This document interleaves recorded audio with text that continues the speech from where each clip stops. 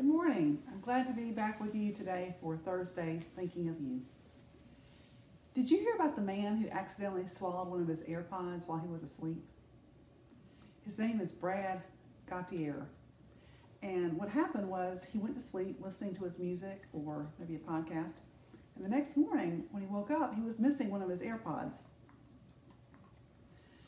Fortunately, he went to the emergency room and the doctor there was able to remove it fairly easily.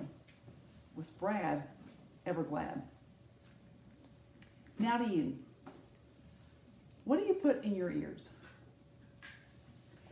Be careful if you use AirPods or a small device at night in your ears.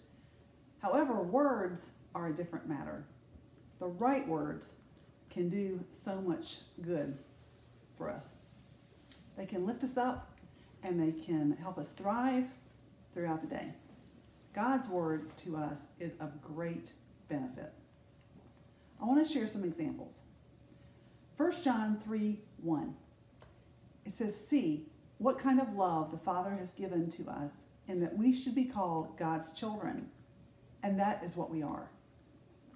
Or 1 Chronicles 16:34. "Give thanks to the Lord because he is good, because his faithful love endures forever." Or Romans 8:31 and 32. So what are we going to say about these things? If God is for us, who is against us? He didn't spare his own son, but gave him up for us all. Won't he also freely give us all things with him? So make sure that your ears are tuned to God's messages. Read your Bible regularly and hear God's words. These words will guide you and bring you joy and peace. And there's one more important verse from Scripture. Jesus says in Matthew 11:15, "Anyone with ears to hear should listen and understand." God bless you this Thursday and every day.